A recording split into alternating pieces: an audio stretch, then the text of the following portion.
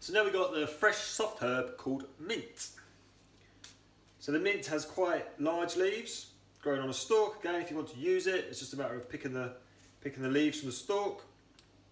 You get these big bits, these big leaves, and also with the mint you'll get these little bits in the end, these little bits here, which are great if you want to use them.